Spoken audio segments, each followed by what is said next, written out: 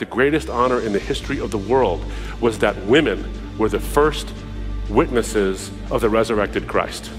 Now that story is interesting because if you were making up a story, you were faking it and making up a story that Jesus rose from the dead, the first witnesses wouldn't be women because their witness testimony was worth half that of a man, if anything, in the ancient Near East in the first century.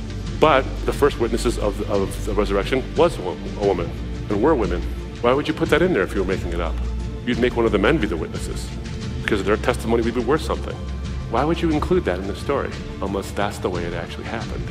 So women being the first witnesses makes the story more credible to us today, but also tells us something about the dignity women were given by the Messiah.